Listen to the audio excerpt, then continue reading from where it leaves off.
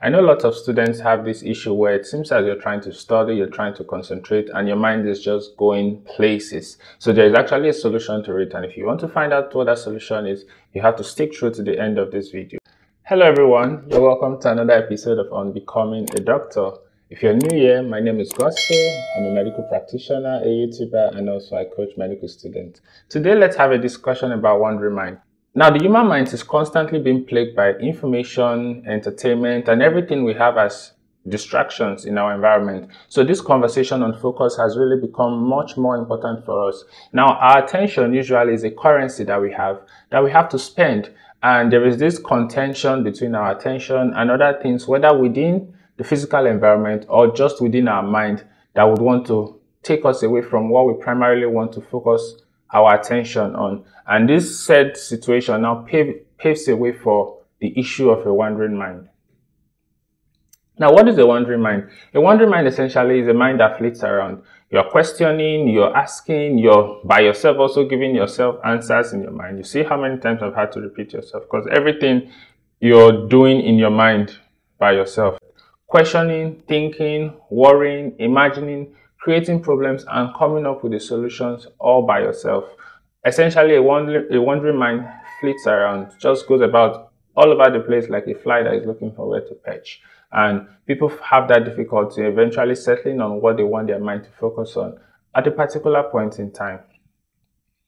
Now, what causes a wandering mind? There are lots of theories about the causes of a wandering mind, but I think it's important to highlight two things at this point in time. Now, one can have distractions and one can have tractions. So, because the brain adopts a kind of mechanism where it sort of wants to go for the more pleasurable activity and the less activity that will require it to put in a certain level of whether mental energy or even physical energy. So the brain tends to want to select the more, what it interprets as more pleasurable in that particular instance. And from this cascade, one can have two things. You can either have distractions or tractions. So your brain, yes, understands the fact that it's more pleasurable in the long term for me to study. The right thing in that instance will be for you to have traction. Traction is pulling you towards the right action. You know, your mind goes, okay, I need to set up my study space. I need to fix this. I need to get my reading lamp. I need to get all of that is a traction that is taking you towards where you want to be. But distractions rather will take you towards the place where you do not want to go. So instead of you to be studying, you're thinking about seeing a movie, going out, hanging out with friends, gisting, playing, and all of those kind. Now that falls into the category of distraction. So we would always have these two things pulling us. You either get the tractions or you get the distractions. Now, the effects of a wandering mind, they are numerous, but I will sum them into about three things for you. The first is that it slows down your reading speed. Now, imagine having to focus on a book for quite a duration of time, all right, now, and then your mind is going places and you get to catch yourself, let's say every 5 minutes.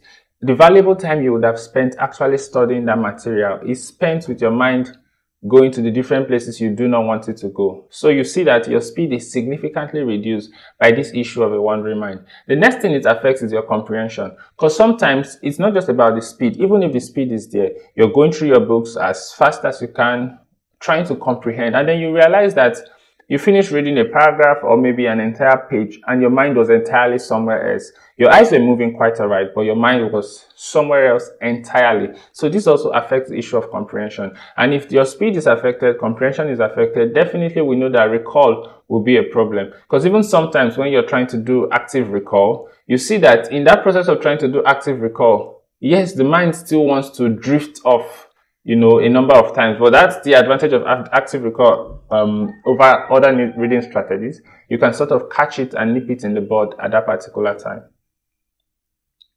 Now, there are scientific ways of controlling a wandering mind, which I'll be identifying and pointing out to you. Most of these I've used practically as a student, and even currently, even as a medical doctor, I still make use of them. So I'll be highlighting them for you. And these are things that if you put them into use, definitely the issue of a wandering mind will become a thing of the past. Now, you have to find your totem. Your totem is that thing that motivates you, kind of inspires you, and wants you to rechannel your energy in the right direction. So typically for me in school, this was something like where I study, I have it on the wall, about 3 or 4 things that I would always look at, and it gives me this surge of energy and a reason to be more intentional about utilizing my attention well. Now, the first was something like make family proud. The second was you're working to be among the best, if not the best. And the third in this instance was you're going to be a great doctor someday. You know, as we usually say it, you're not studying to pass an exam, you're studying to save the life of a patient. So all of these things were within my visual field because you want to keep it within reach. You want to keep it within a space where you can see it. And anytime I looked at it, it just gave me this reason to be more focused. You know, I had to make family proud. If you want to be the best student, you have to put in a requisite amount of effort. You have to maximize your time. All of these were reminders for me that, okay, I have to maximize my attention. I have to utilize my attention to the peak possible way. So find that totem around where you're studying, on the table, on the wall. Put all these things that would sort of always keep you in check and keep you in focus. Anytime you're trying to get distracted, once you see it, it gives you that push that you need again. Sometimes it was the pictures of maybe people that I felt inspired by, people I knew that had, you know, this energy for focus and all of that. Once I see those pictures, I get all fired up again. Sometimes it's my screensaver. So your totem can come in different ways. It might be the screensaver on your laptop, it might be the screensaver on your desktop, on your phone rather. Whatever it is, find that thing and put it within a space where you can always see it spontaneously. Even if you're not looking for it, once you turn your eyes, you turn your face, it's something that you're seeing. Now, you need to promise yourself a reward. Now, I know I've said in one of my videos that reward is not good for long-term purposes, but yes, in the short term, it's actually very effective because your mind is like a muscle, your willpower, you're trying to train it, you're trying to exercise it. So you're going to tell yourself, if you have a drink by your side, for those of you that like to take beverages while you're studying, if I can focus for a particular duration of time, let's say 10 minutes without interruption at all, I'm going to take a sip of this drink. Or if it's a snack, I'm going to take a bite of this snack. And then you keep increasing it. You go for 20 minutes, you go for 30 minutes, you go for 40 minutes, you go for 50 minutes, up until the point where, let's say, you hang around 50 minutes or 1 hour. If you can even go beyond that, that's super fine. I know for me, my attention span most times stays around between that 50 to 55 minutes, and then I go on like 5 to 10 minutes intermittent breaks, and that's how I move. That's how it works for me. So you might want to give yourself a reward system that just keeps helping you level up the peak duration that you can be focused for. So yes, you want to try that out. Maybe a reward system will work for you. Now you have to enter the state of flow. Now this is not some super avatar kind of flow, but the state of flow is the point where you are so concentrated and so absorbed in what you're doing that your mind does not allow anything foreign into its space within that time. Now I'll give you a practical example. You notice that sometimes when it's very close to a test or when it's very close to an exam, you're actually reading and it feels like everything you're reading at that particular point in time is actually entering into your head and you can recall it and you're wondering what is happening. Why hasn't this been the case all along in the semester or all along in the session? Why does it feel like all of a sudden I have this superpower to remember everything I read? I'm so focused. My attention is channeled directly into what I want it to be. So that's like the state of flow for you in that particular instance. And you want to get to that space early on in the session, early on in the semester. Ideally, every time you study, you want to get to that state of flow. And this will be affected by a number of factors. First of all, your interest in that particular course would actually affect your ability to get into. If you find a particular course very boring, you will tend to always be distracted when you're reading that course. But if it's a course that has piqued your interest, you're going to just see that your attention is fully focused anytime you're having to do something related to that particular course. Another thing that will determine the state of flow is the, in quotes, the pressure you're on. So for those of you who work with a reading plan, you know, I told you how to plan in the video on planning, where you make a list of the things you want to read that particular night. When you have a list of things you're chasing, your mind naturally would want to tailor itself towards that plan to make sure it meets the deadline. If you say you have 4 things to read within, let's say 6 hours, you're different from someone who has no aim when he or she is studying. So, you know, one thing the exam and test does for you is kind of it puts you under pressure. So that's your daily planner also has that effect for you. Once you're pressed for time, you tend to want to enter into the state of flow faster. Now, I'm not saying one should go for the negative pressure, you know, when it's like you've not studied at all and exams are staring at you in face. You're just going to be scattered and all over the place. But no, this is the kind of pressure that you place yourself under from the beginning of the session to make sure that whenever you sit down, settle down to study, your mind can actually focus on the task at hand. Now, you have to empty your mind with journaling. I started this sometime in 2020, right? So once I'm studying, anything comes into my mind. Really, it can be anything. Sometimes it's a task you have undone. You want to reach out to a friend. You want to call a family member. There are many things that just swam in your mind in that particular instance. So, and then you don't want to forget. And, I've said it in one of the videos, our brains are not for storing information. They're just for ideas. So sometimes you're even studying and different ideas are just flooding your mind. Quite alright, that's fine. Just keep a journal by your side and keep writing it down. It has this thing of it's like you're taking it out of the mental space and putting it on paper. And in 90% of the cases, once it drops on that paper, you no longer have to worry about it or think about it. When you're done with whatever you're doing in that particular instance, then you now go and focus on them. So once you see anything coming into your mind to bug your mind, to disturb you, quickly put it down into that little pocket journal that you have there, and then you attend to it later. I promise you this works. This one, I use it. I can testify about its effectiveness. So once anything comes into your mind, quickly pen it down there, and then you attend to it later. Meditation. Now, this is scientifically proven. It's not something that I have engaged in so well in terms of, just trying to bring my mind towards the center, allow it to wander back, and all of those things they describe in meditation. I have things I meditate on actively, but the kind of meditation where, you're sort of just bringing your mind to a place where there is nothing that you're focusing on that particular time, except just the inner you, kind of. I hope that describes it. So they believe that it helps. And this is still based on the principle of controlling the willpower of the mind, the muscle of the mind, so that you're the one telling it where to go and not it taking you to places where you do not want to be. Now, the question is, maybe if you have other forms of, meditation that you engage in, meditating on books you study, the Bible, and all of that, it can also help you in this wise, build the muscle of the mind so you can channel it to what you want it to focus on per time. Yes, take short breaks after the peak concentration. I told you before, for me, about 50 minutes, yes, that's usually the peak for me. And then I go on a 5 to 10 minutes break.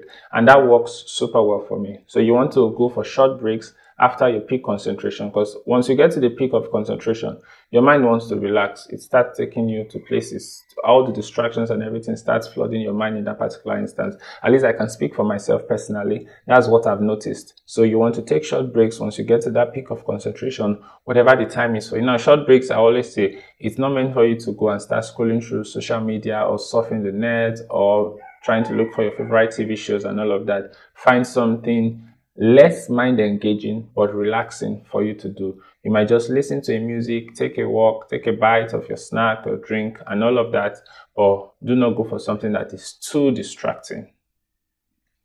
You have to sleep more. Sleep is essential. It's necessary. Now, not to the point where it becomes excess, but for you to have a healthy mind, you need to have a sane body. There's a saying that, I don't know if it's Spanish or in Italian, mens sana in corpore sano. I learned that in secondary school. We have a sound mind in a sane body. So your mind is as sound as your body. The more refreshed you feel, the more you'll be able to focus. So if you're noticing that, sometimes you even notice that when you're drowsy, it's a lot more difficult for you to focus. All you want to do at that particular point in time is just to get rest. And most times, those people who tend to have a few hours of reading in the morning will tell you that once they read in the morning, they feel like everything that they are studying in the morning is actually sticking to their head because they are waking up with a refreshed body and a refreshed mind. So some decent amount of sleep will be appropriate for you. Now, you'll decide what is appropriate for you. You can train your body into being used to a particular number of sleep. I don't recommend less than 5 hours of sleep